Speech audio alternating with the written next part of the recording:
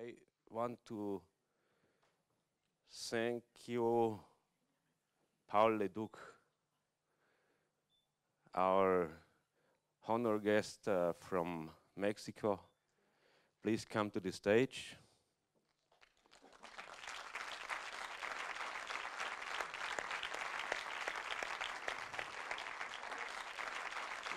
We began the festival in 1992 with your films. And I have a present for you, because you was not there. And we made this booklet about Barocco. It's shown, it will be shown tomorrow at 7 o'clock in Leduc.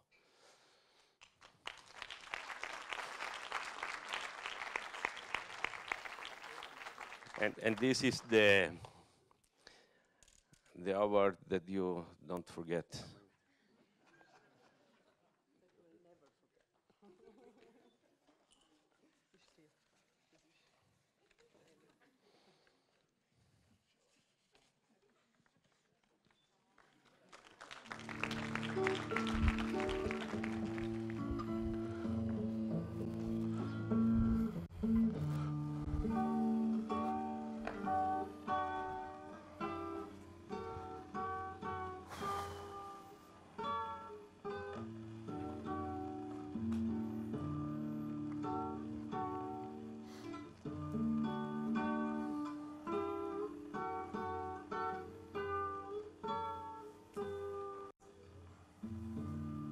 When I decided to make films is because I thought that making films would allow me to get acquainted with Marilyn Monroe, for instance.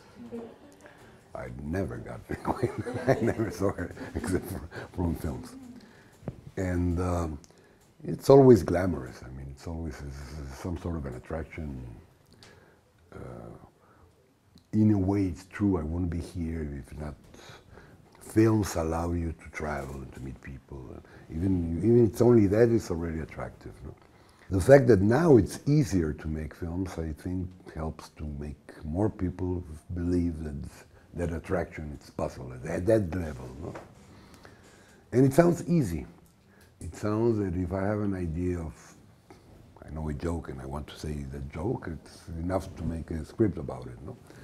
Little by little, you start finding out that it's not so easy, and to write a story, or to get the money, or to get the money back, or to make the second film, or whatever. But then there's too late. I mean, you already became a filmmaker, or at least you made one. You started in that road. Well, it was a political moment. I still believe it, but it started in. I think everything started with the Cuban Revolution. That gave us, from a political point of view, the idea that we belong to a continent, not only to a country. We had a generational way of thinking in which the fact that you belong to a country, and that country belonged to Latin America, was very important. Because, for instance, myself, when I decided to become a filmmaker, in Mexico there were no film schools. Now there are a few, but at the time there weren't. There was no Cinematheque, and I went to Paris to study in IDEC in films, and there was the Cinémathèque Française, and there was some Pesaro Film Festival and some other film festivals where people from Latin America met. We had to come to Europe. I met all the Cinema Novo, Brazilian, Glauber Rocha, Rui Guerra, etc., etc. I met them in Italy, or in Berlin, or in Paris.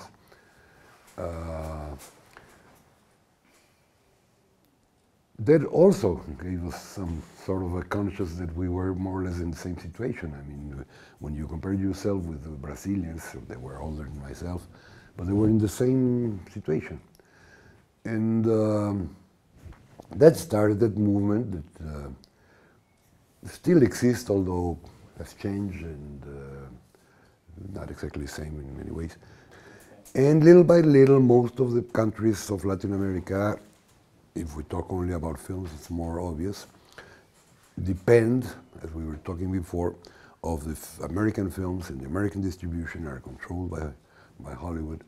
So it becomes as difficult as to show your film in Japan, or almost. Maybe not so much, but almost. No?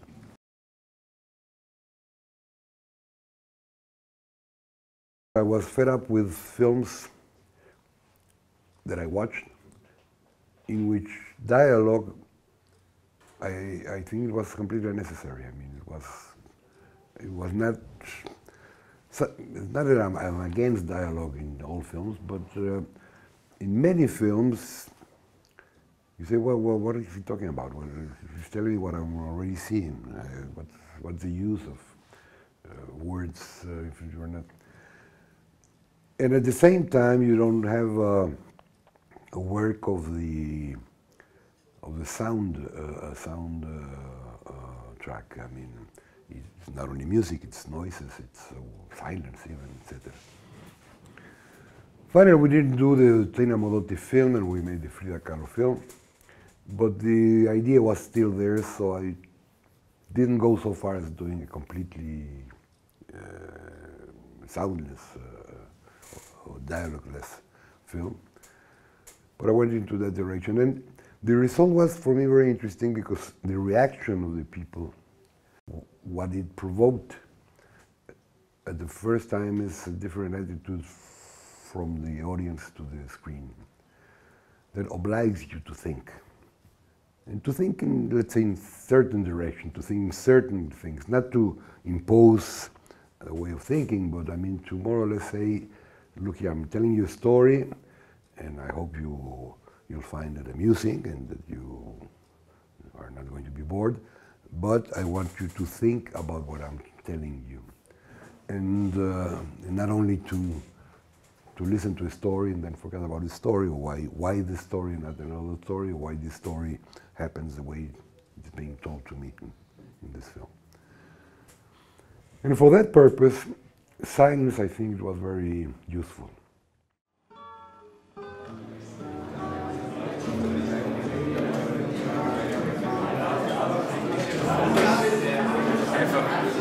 Großartig ist der Leduc.